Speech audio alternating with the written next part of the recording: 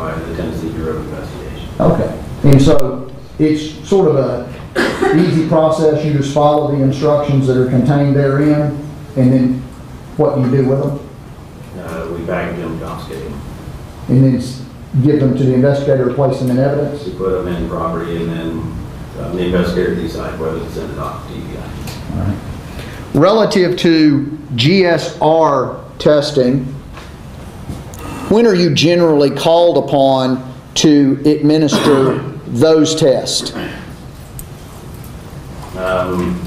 Typically, whenever you have somebody that's suspected of shooting a firearm, it gets a little tricky in the testing process. If that firearm, if you're in a room where a firearm has been, where the shot has occurred, then you can have that in the room. So on both sides, it doesn't work real well. There's more of if somebody's you think is fired a weapon and they're not in the room where the weapon's been fired. The physical kits, I'm talking about the kit itself, that you as an evidence tech utilize to administer these GSR tests, excuse me. Where are they kept prior to their utilization? We usually keep them in a file cabinet in our unit. And would it be fair to say that the Knoxville Police Department has plenty of those kits certainly available to test folks if the need arose or a request was tendered by an investigator? I can't speak consistently throughout history, but for the most part they are, but sometimes we run low, we get more. So okay. It kind of depends. All right, on or about December 17th, 2015, December 18th, 2015, you don't recall running short of GSR kits, do you? I don't recall. Nothing further. Thank you, sir. Nope. I have nothing further.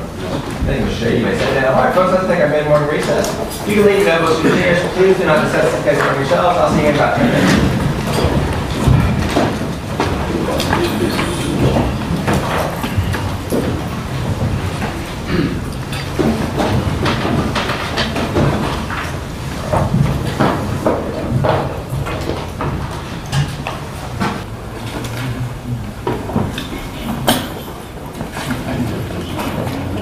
Yeah, I was going to say.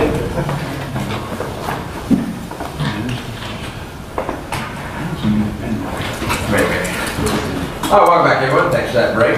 John, you ready to resume? Yeah, we are.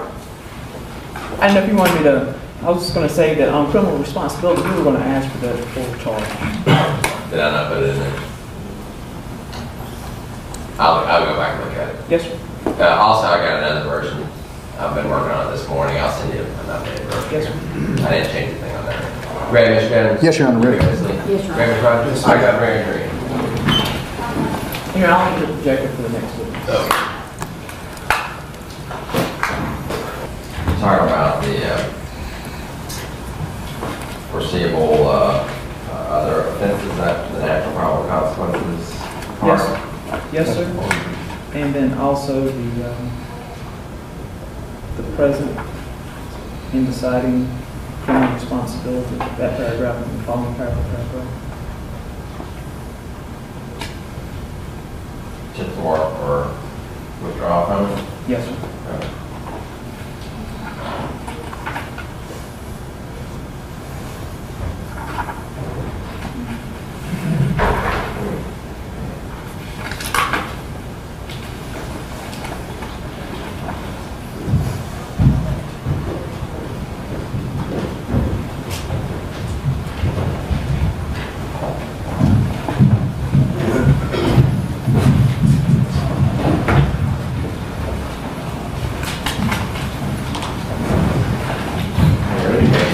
State way to call it. Same way to call Mr. General. So what, Your Honor? All right, don't use this card next. Vanessa Mays. You solemnly swear or affirm that the testimony about to give in the case now and trial be the truth, the whole truth, and nothing but the truth, so help you God? Yes, sir. Have a seat, officer.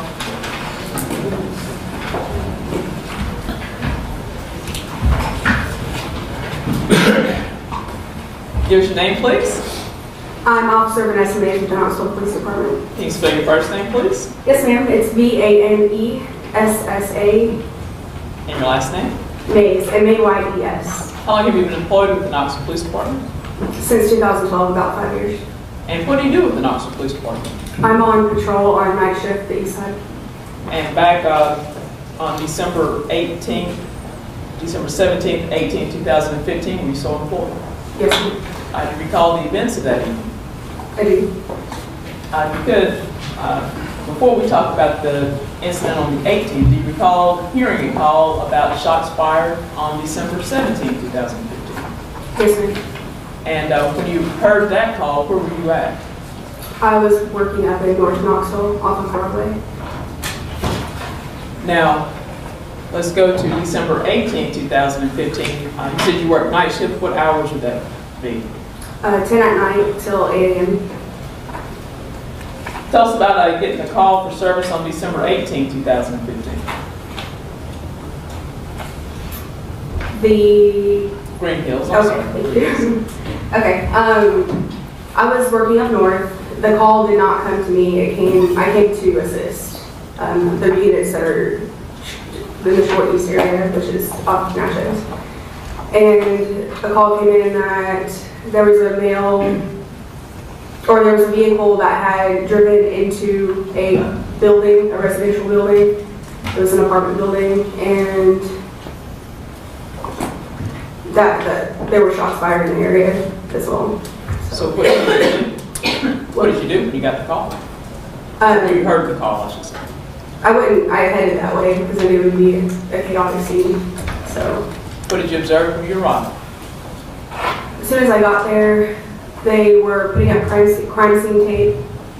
There was a vehicle into the building, and there was a large crowd gathering at the area. So What happened when you got there?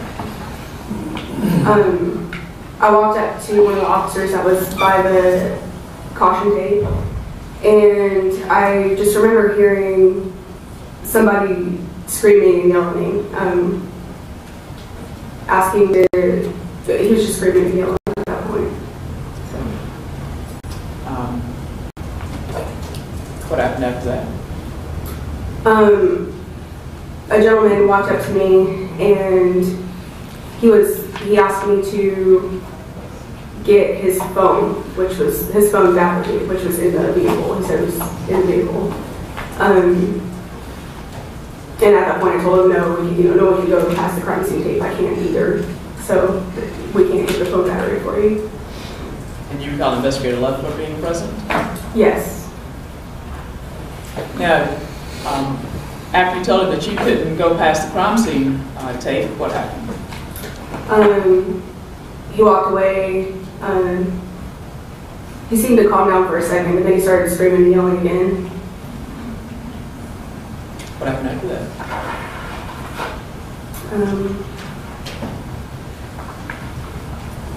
An older woman came. I believe it was Braden's grandmother, I believe. But she was saying, she was really upset. She was saying, my daughter just got shot. Is that my grandbaby? Is that my grandbaby in the vehicle? And at that point, I didn't know who was who. So I was just trying to calm her down, and she just kept saying, I can't do this, I can't do this. Just, I guess, with all the violence that had been going on. She was really overwhelmed with that. Now, eventually, at some point in time, the individual that was talking about his the phone battery being in the car, did you take him into custody? I did. When Detective Leffler got there, the male was saying, I need my phone battery, I need my phone battery. And he's like, were you in the car? And he said, yeah, I was in the car. He said, why is he not in the back of the cruiser right now? And at that point, I took Mr. Bassett into my cruiser. Now, your encounter with Mr. Bassett as well as Mr. Perry's grandmother, was that captured on your in-car video? Yes, ma'am. We would like to play the portion of her arriving up to the portion that Mr. Bassett is taking into custody. Any objection, Your Honor? And, Your Honor, that's going to be, that's portion. What is that?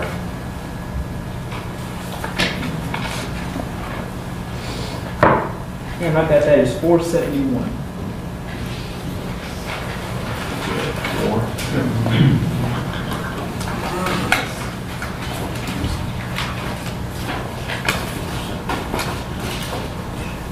All right, directing your attention to the wall, do you recognize this scene? Yes, ma'am. Is this the scene? And what is this the scene from your in-car video? Yes.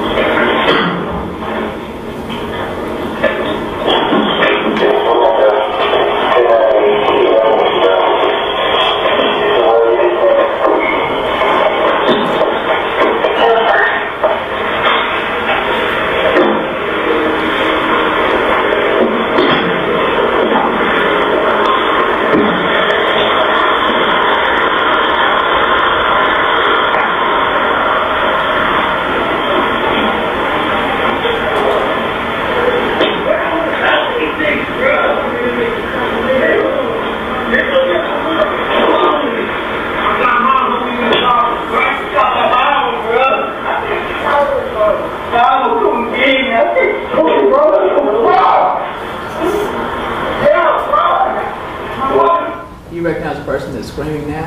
Yes, ma'am. And who is that? Mr. Dobson.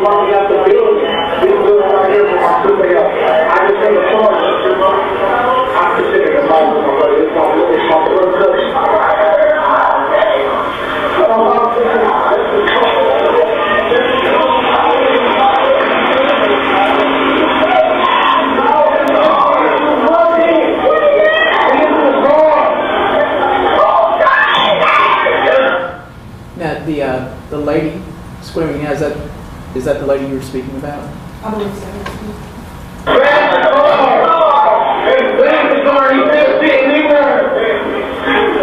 Somebody let me talk. The cow cannot just see my back. I can't talk no more of this cow. I can't talk no more of this thing. Take my baby and he's here. And I ain't gonna let me see this. Please, lady. Please, lady. Please, lady.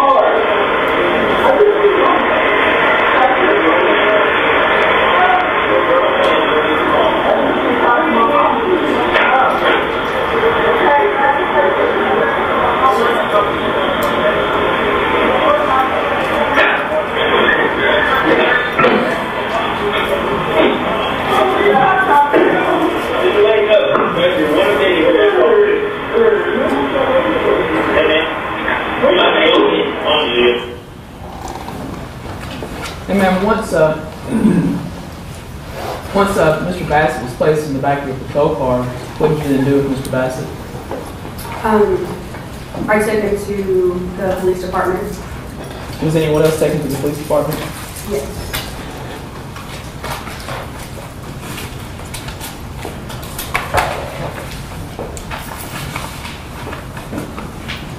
Now,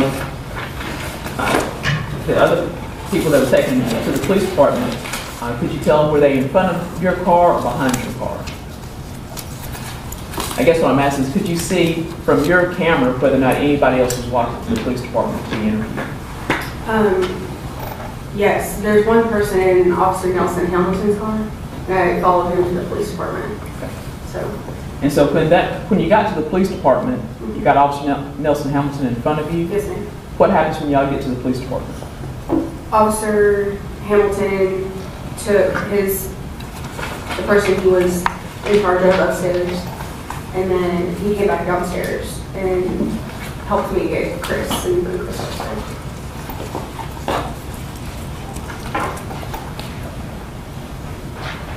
And for the record, do you recognize Mr. Bassett as being the individual that you encountered that night? Yes, ma'am. And if you could tell us, what does he have on today? A blue suit and a red and blue tie. The record could reflect what's identified with him. Bassett. Mr. Robbins, you may cross examine. No questions, please. Jones?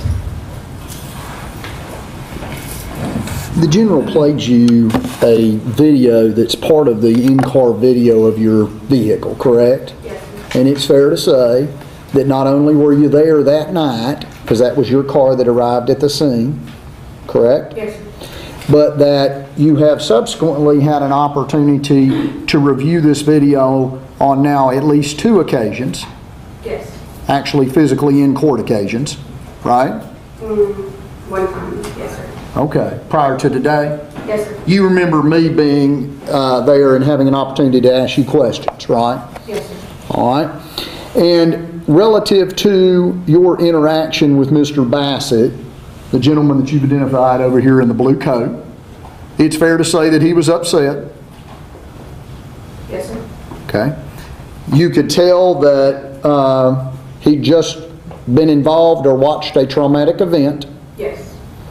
And you identified his voice on the video along with the voice of a woman, correct? Correct. The two people that you were asked to identify. Yes. Other than Investigator Leffler, and I'm talking about just in this portion of the video. I get there are other voices in other portions of the video. Do we hear identifiable other voices on that video? Like other officers? Is that what you're Other individuals, other officers. Yes. Okay. What other officers do we hear? Officer John Stevens. Yes.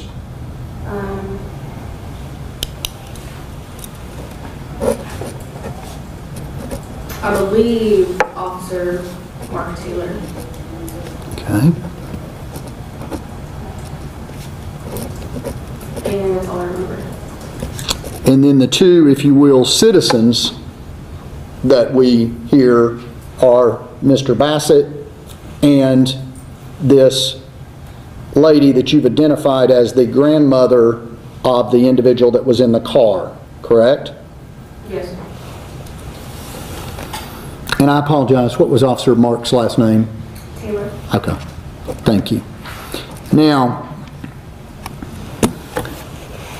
the discussions that we heard are, man, that's my bro, I'm going to be the one to talk to you, right? Language to that effect? Okay, I think we need to clarify as to who said that. Yeah, No, Bassett did not say that. I got you. She just, Yana, can we approach?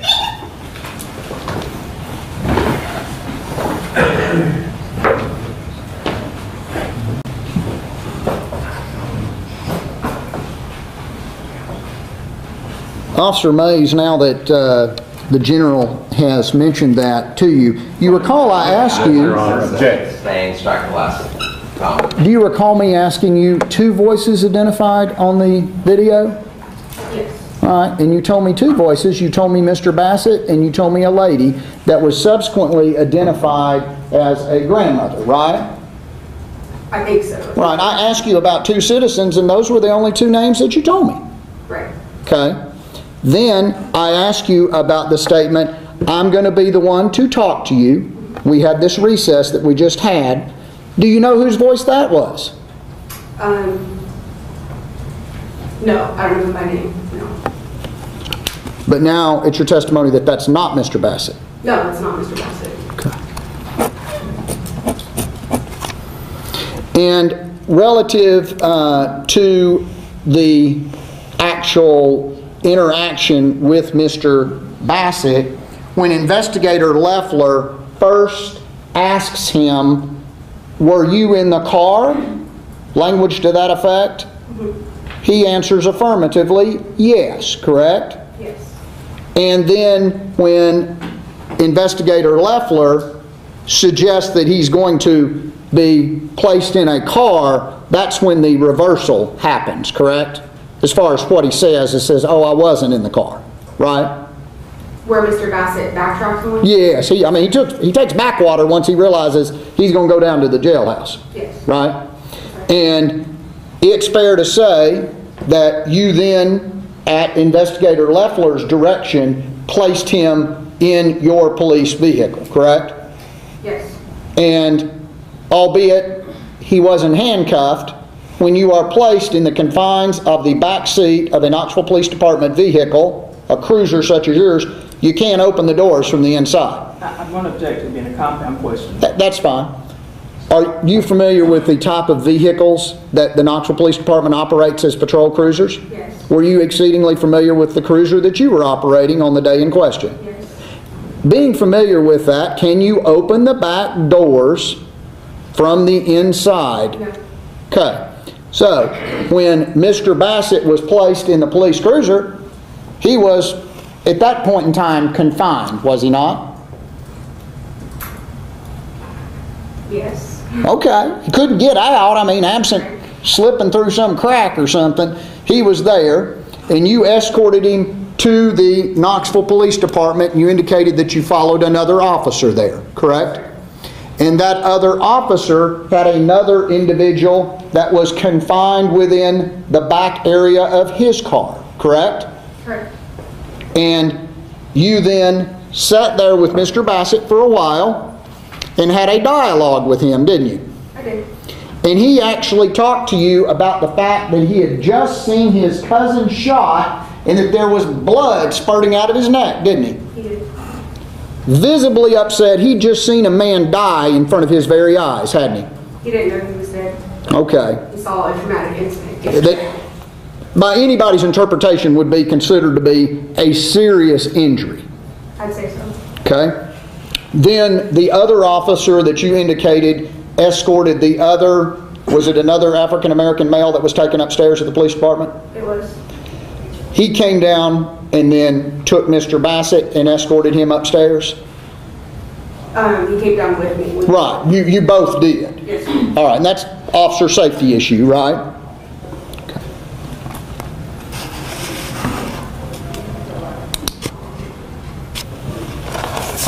If I could have just 1 second, man.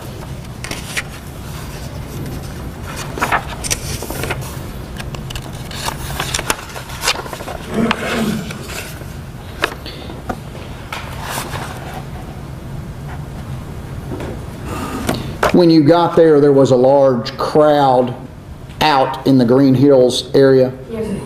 Okay. Nothing further. Thank you, ma'am.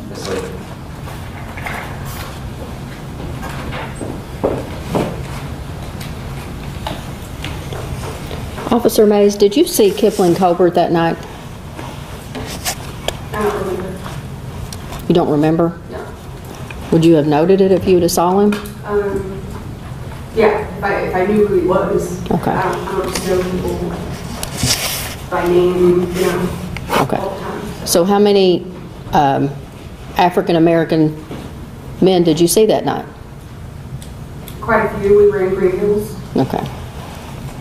That's all I have. Direct. No, sir. Mr. Rogers.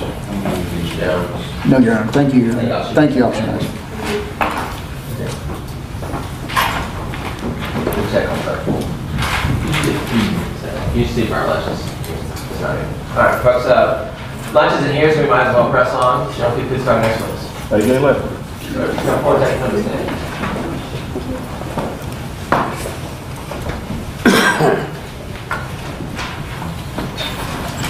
You solemnly swear or affirm the testimony about to give in the case now on trial will be the truth, the whole truth, and nothing but the truth, so help you. So have we got? Have a seat. That's good.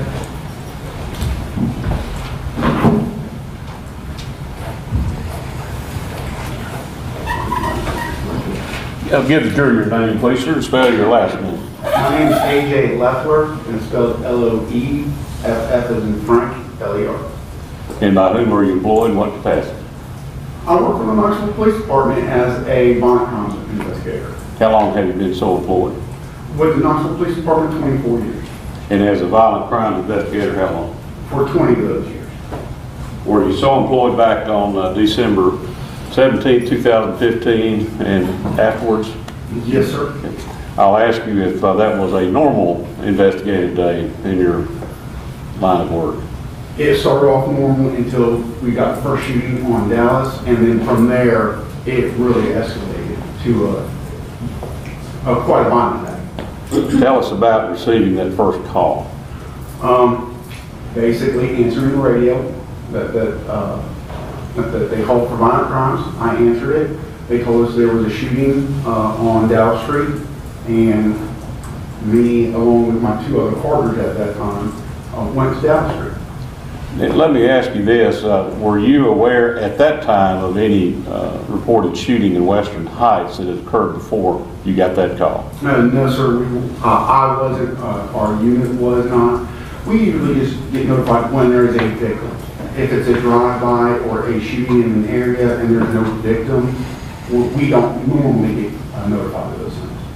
So do you recall then about what time it was you got that call to go to Dallas and what you did after you got the call? Runs. It was just after the 7 o'clock hour, and I jumped in my car and I drove it. When you got there, do you recall who all was there at the time, as far as law enforcement, emergency personnel? Yes, when I get there, there was already law enforcement there, our patrol officers. There was KFD and other first responders there. What did you do then when you first got there? When I first got there, I tried to find an officer that knows something about what's going on, try to get an update, and then I go into the scene to see what we can figure out. And was that officer then Lieutenant Taylor at that point? At that scene, yes, that's what it was. So after talking with him, did you go into the house? I did. And did you discover a victim? Yes. The victim was being treated by KFD at that time. She had a gunshot wound to her hip and backside area, and she was laying on the floor in the hallway. And we've seen pictures of that. Was that where she was when you got there? Yes, sir. Were there other potential witnesses to what had happened there that you made contact with? Yes, there was a Micaela, I might be mispronouncing her name, Miss Billingsley. She was a 10-year-old little girl that lived there and was the daughter of Mrs. Perry. And were they the only two individuals that were potential victims that you discovered? From at that time, that's all I understood to be in the house. So what did you do then after you made contact with those people? Well, of course, I talked to Miss Billingsley, the 10-year-old little girl, to find out what happened and why the house was being shot up. And I guess you've since at least heard her 911 call that reported to 911 what happened. And was that what the story you were getting as well? Well, a little bit more in depth about what they were doing prior to the shooting, who was there prior to the shooting, who had left, and then what happened during the shooting. What information then did you get as to who was there prior to the shooting? Prior to the shooting, I was told, or I learned. It's the same. Oh, I'm sorry. I learned that Brandon Perry. Yeah, I did. Yeah, it's hearsay. Yeah. You can't say what. That's fine. At that point, did you examine the house for gunshot damage or anything such as at that point in time? Yes. The house is a corner house where it's on Dallas and not Mason, it is Mansion Street. And basically, it appears that they came up Mansion Street, started shooting on that side, and then turned on Dallas into front of the house, continued to shoot, and as they passed the house, they shot back towards into the house. Okay. So it was actually on 3 sides of the house. Bullets actually hit. Now, while all this was going on, were there other individuals that were gathering there at that scene? While other people coming up, showing up? And I was inside the house, and my attention, of course, was to Miss Perry and Miss Billingsley. At some point, I did notice someone else was in the scene, named Brandon Perry, came into the scene, and I spoke to him. Where were you when you spoke to him, as best you recall? I was in the house, I believe in the dining room, kitchen area, right outside the hall where the paramedics and the KFD were working on Miss Perry. When, was he inside the crime scene, so to speak? He was inside the house, so yes. Was it already taped off, or as far as the yellow tape you recall? I don't recall. Of course, my attention, once I get to the scene, is to speak to witnesses and victims. And tell us about your encounter with Mr. Perry. Can you describe his demeanor when you first had contact with him? Yes, I'm sorry. Okay. Of course, he appeared to be upset and concerned about what happened to his mother and if his mother was going to be okay. And did you tell him what was in store for her as far as treatment?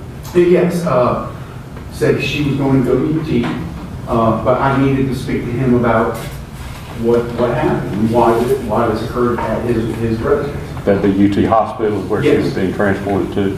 Were you able to talk to him about what had happened? Briefly, and during my brief conversation, He then turned his attention towards his mother, and then at some point he just left. Now, you had occasion to see some of the angles from the cruiser videos and so forth. Were you able to recognize Mr. Perry from those videos as having entered the scene? Yes. I do not recall him wearing the black jacket. I do recall him wearing the long sleeve gray shirt. And do you recall him, from watching those videos, being the driver of the BMW that appears on those videos? Yes, sir. And getting out of that car? Yes, sir. And going toward the scene, whatever that shows? Yes, sir. And from looking at those videos as well, do you recall seeing him go back to that vehicle and leaving that vehicle? Yes. Now, while at the scene, did you also have occasion to talk with Mr. Perry's father, Brandon Perry's father? Oliver Perry? Yes. Did he show up at some point? He showed up. He was at work at the time. He was notified of the shooting, and he came to the house. And after talking with him, did you direct, I guess, Eddie Johnson to take pictures of some other things out there? Yes. And what was that? I was directed to a portion of the back fence, a wooden fence that had graffiti on the side of the fence. And then also to a sign on the opposite side of the street, directly from the house, that had other graffiti on it. And who directed you to those locations? Oliver Perry. Now, is that kind of summarize what you did there at that scene initially? What did you do after talking with those folks and seeing, were you able to kind of get a feel for all the bullets that were fired on scene? The gist of everything, yes.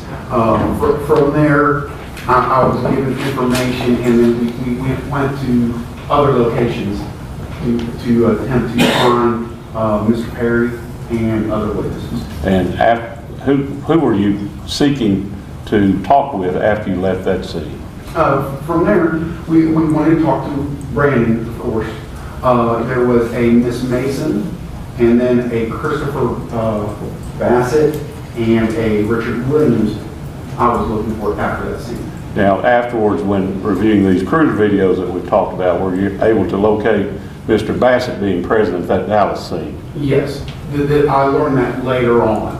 I did not know he was there at that time, but I did learn that later on watching the videos. You didn't have any contact with him when he was there, is that correct? That is correct. But it was that him actually in those videos? Yes, sir. And saying or doing whatever it was he was doing in those videos? Yes, sir. Now, looking for those individuals, were you able to find them, or tell us what you did in the search for those individuals that you left Dallas Street looking for? Well, we went to some addresses that we had addresses for, or places we had addresses for. From there, we tried to make contact with them, and we were unable to locate them. Okay. So what happened next? From there, we get another call, and that call is in Lonsdale Homes. You know about what time you received that call? Sometime after the 10 o'clock hour. The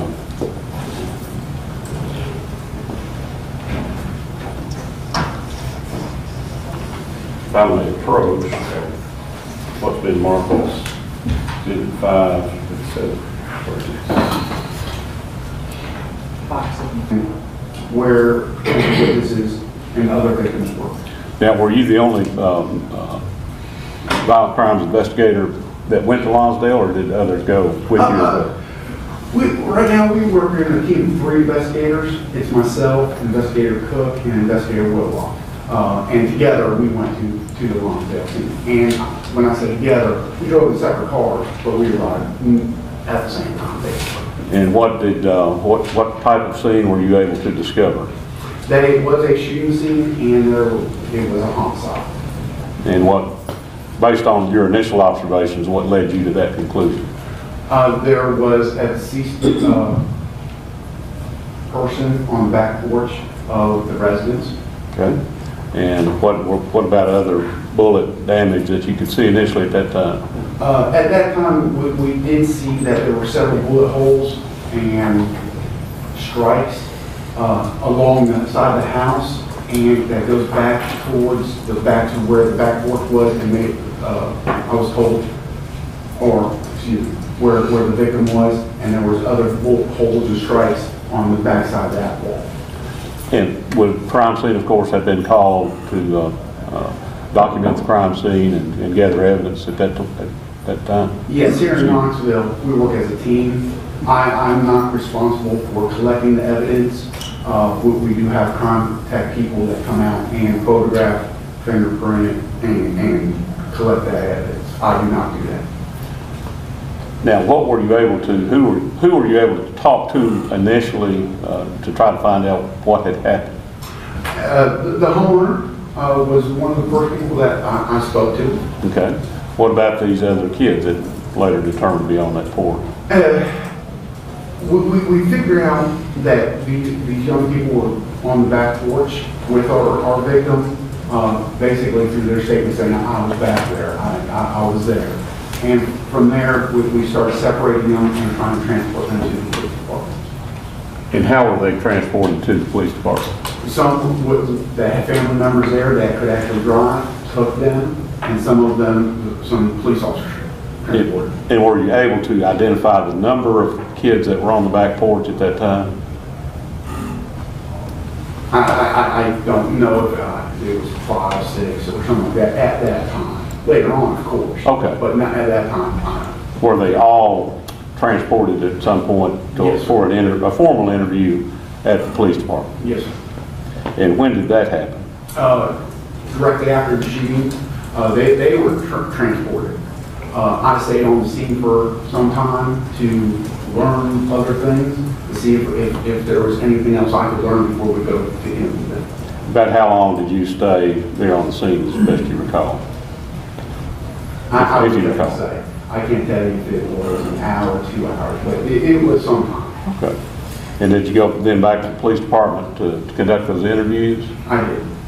And did you interview all of them? Were you able to interview all of them at that time? Do you recall? I didn't personally interview all of them. Again, we work as a team. The other 2 investigators helped me or assisted me in interviewing these people.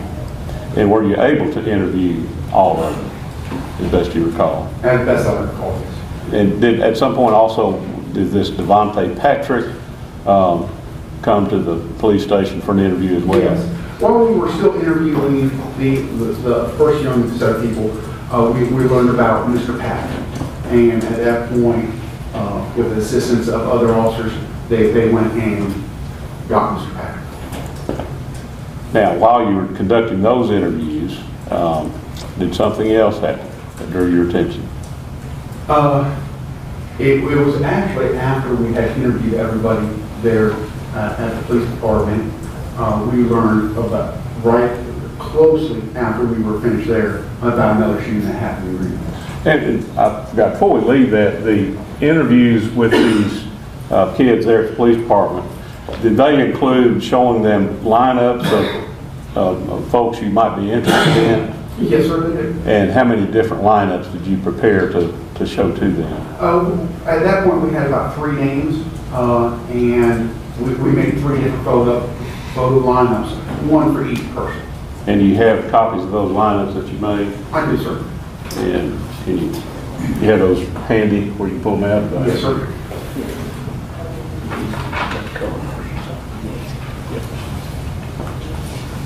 Approach. Yes. I don't think these are anymore. These are not. Let me show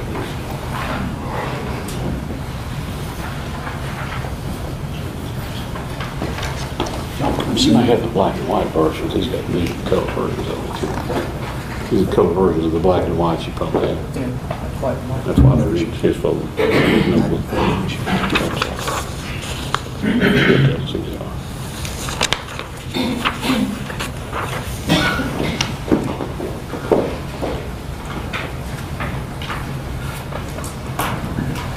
First along this stack anyway, give that to you. This is a photo lineup that one of my partners had prepared, and in the center, the bottom, is going to be Brandon Perry. Okay. We move like that. It's the last one. 612. 612. No objection. Oh, yeah.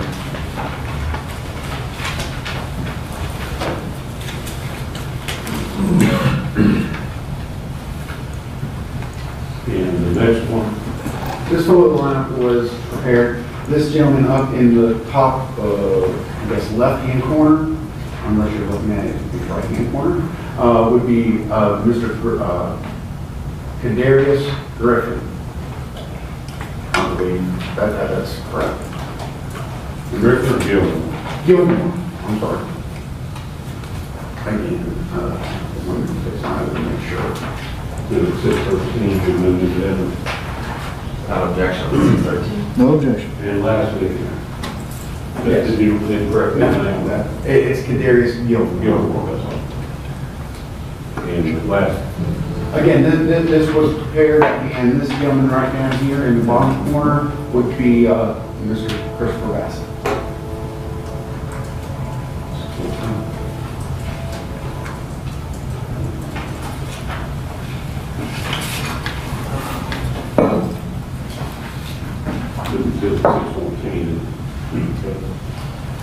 now, were any of these victims or witnesses there that you were interviewing at that time, were they able to select anybody out of the photo lineup No, sir. as having been involved in what had happened there in Lonsdale? No, sir, they were not.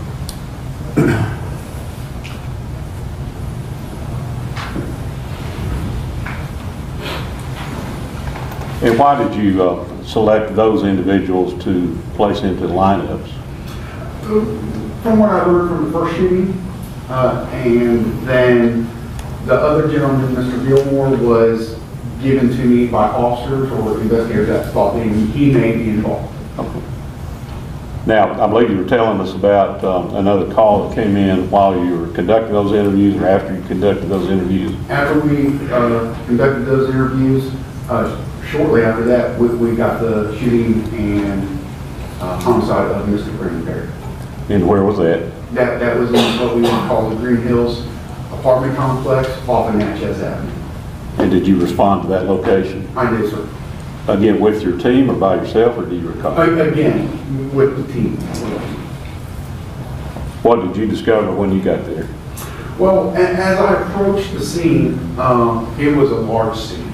It actually went from we later learned it went from the top of Green Hills entrance all the way to this apartment building, which I estimate to be 100 plus yards. And it encompassed the road and everything else. At that point, we didn't know how large the scene was actually going to be. As I was approaching where the car was impacted into the house or the apartment building, as I was walking up, I discovered that there was a gentleman upset talking to Officer Mays. And were you able to identify that person? Yes, it's Christopher Bassett that's sitting right over here. Now, were you able to locate, well, strike that, were you able to understand what had happened to Mr. Perry at that point in time? Did you know? If you're talking about if it was a shooting, yes, I did know it was a shooting, and it appeared to be a homicide at that point. Being a shooting, did you look around for evidence of a shooting? As I was approaching the scene, the gist of it, yes, I was looking down there. I was not with my flashlight, doing a canvas or anything like that, or research. I was just walking, looking, as I normally do as I enter scene. Now, do you recall when we heard from Officer Mays, before she told us Mr. Bassett was upset, you recall an attempt by Mr. Bassett to get his phone? Or battery? Yes. As far as I understood, it was the phone he was looking for. He stated his phone, or I understood his phone was in the car. In which car? In the car that had impacted into the apartment, the BMW. At that point, when he said he was in the car, I had him, taken to the police department. And that's something I'm going to need to speak with. And as someone that would have information potentially about what had happened? Absolutely. Did you also talk on the scene there with Larry North, who's testified before? Yes, sir. And was he taken also to the police station? Yes, for an sir. interview? Did he go willingly? Yes, he did.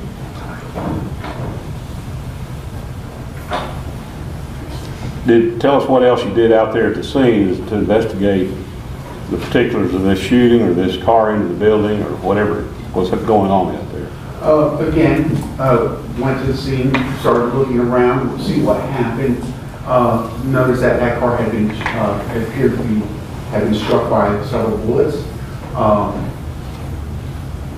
Mr. Perry had been struck at least once. A lot of blood in the car, a lot of damage to the car.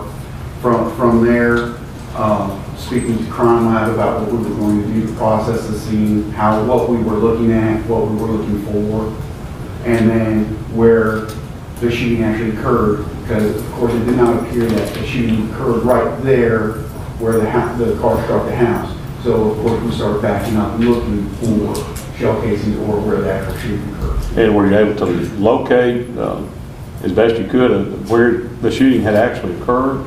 Again, I can't say I located, but I can say our team, and when I say the team, Knoxville Police Department, individuals there found shell casings up near the entrance to that little parking area, just above where the car left the road into the grassy area and struck the house, or again, part of the building. And did you have occasion to review video footage from the surveillance cameras there in Green Hills? Yes, sir. Was that there at the time or was that later? No, it wasn't there that night. I didn't see that video that night. I was made aware that Green Hills did have a video system or a recording video system there. Okay, so then you went later to retrieve that video footage? Yes, sir. And we've seen some of it there. The entrance there to Green Hills off Natchez, yes. Is that the entrance that depicts these vehicles coming and going? Yes, sir. Now, is that a through street there at that entrance, or is that a dead end there? Natchez basically, shortly after the entrance to Green Hills, they dead ends on going eastbound. So if you, as the video shows, if you're coming in, you're turning left into Green Hills. If you're going out, you've got to turn right. Is that a fair way to describe it? Yes, unless you want to go to the dead end. Okay. Now, when did you recall when you had a chance to review the video footage from Green Hills? Is that after all the interviews were done? Yes, it was after the interviews were done. I would say it was a couple days later, actually, just because of logistics of trying to get the video. Sure. Whenever you get this up before. Actually, that's perfect time, yes, sir. All right, folks, lunch is here, so we're going to go ahead and take a break. Please do not discuss the case by yourselves. Take no motion chairs. I'll see you after lunch.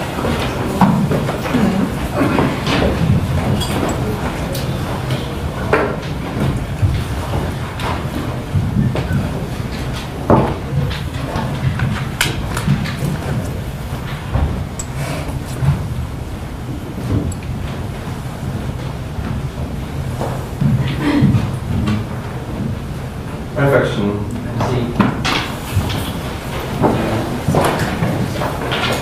All right, let's take an hour for lunch. Be back here at 1 o'clock. Thanks, everybody. Thank you, Your Honor.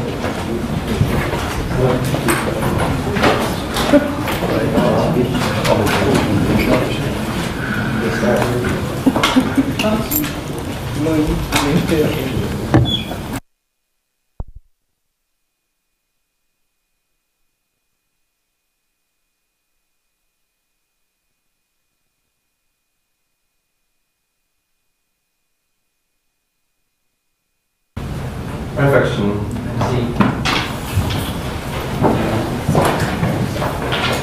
All right, let's take an hour for lunch. Be back here at 1 o'clock. Thanks, everybody. Thank you, Your Honor.